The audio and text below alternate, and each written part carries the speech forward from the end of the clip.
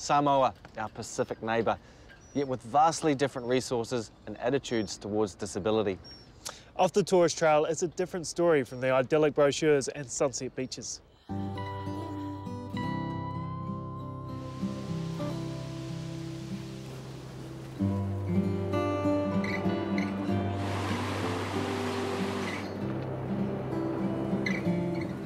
Talofa, Samoa, an island paradise. But even paradise can have its problems. It's still very much not so good here in Samoa, the attitude towards people with disability. There's been a lot of abandonment on people that do have disabilities. The children are left to the grandparents or aunties or uncles to look after while the parents have moved on. There's a lot of things needed to be done to assist them, to assist this daughter. I just wish we could do much more. We're on an intrepid journey around the island to meet the people, hear the stories, see the beauty and the hardship. We'll be asking the question, is enough being done for people with disabilities in Samoa? For a lot of Samoan families, disability is a shameful secret. People with disabilities are often ostracised from their community and the wider society.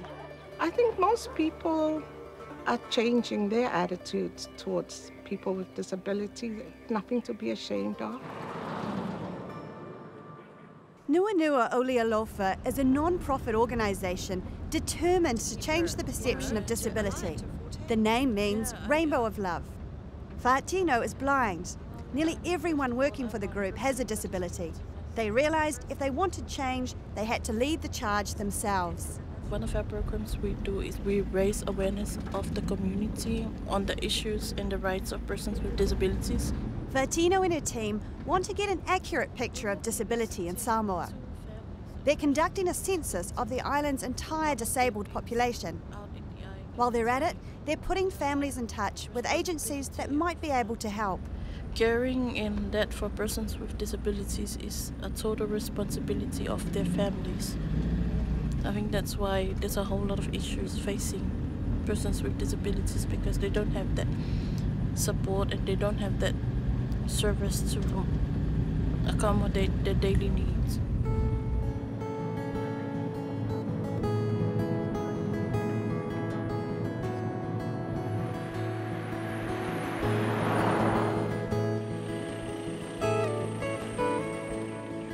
We're an hour outside of Apia, inland and rural.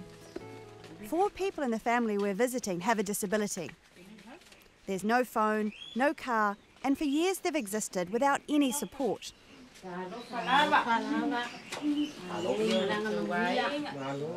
But this family is just one of hundreds in the same isolated situation. Enrico is blind. He's had limited schooling and now rarely leaves his home. He has none of the modern aids that could improve his life. His brother has no communication and appears to have multiple disabilities, but he's never been assessed. Their mother devotes her life to her 4 disabled children. Have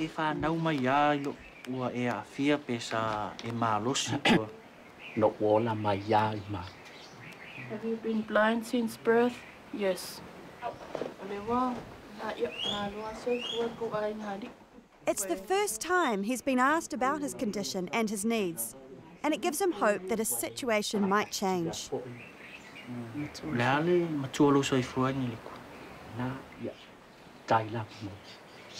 No, he's saying now he would like a weight gain, and he would also like a wheelchair because he's growing old at this stage.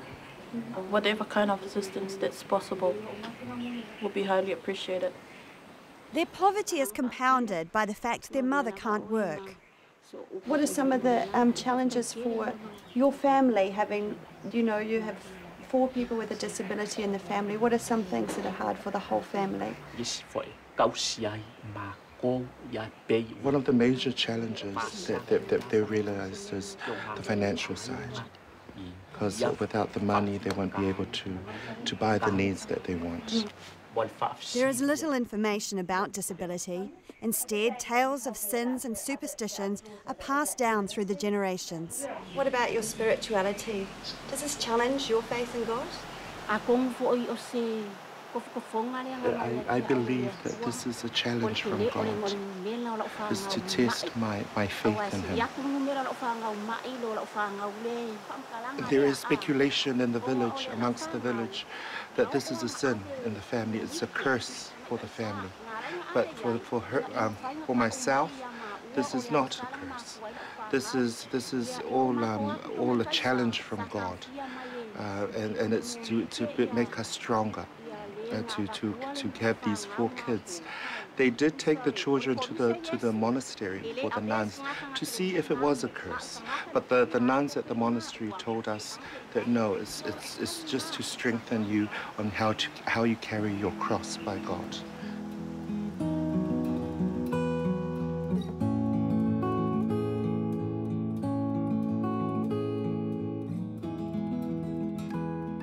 When the mum was talking about like people in the village talking about like a curse or something, what was she talking about then? Because Samoan people, we are very superstitious, and we tend to look at this as it's a curse on the family. Either the mother or father have done something in the past, and the children are now bearing the fruits of that. As you can see, the whale, or the house, all of this was donated by St. Vincent de Paul's. They saw the living conditions that they were living. This is a house just behind here, and it's actually just a shack, what I would say. Here in Samoa, there's no benefits, disability benefits available. People with disabilities rely on organizations such as Nonolia Lofa, Fiama Malama for education, or Loto Tamawhai. Certainly, it is quite sad that the government isn't providing special benefits for people with disabilities. You know, they tend to fend off for themselves.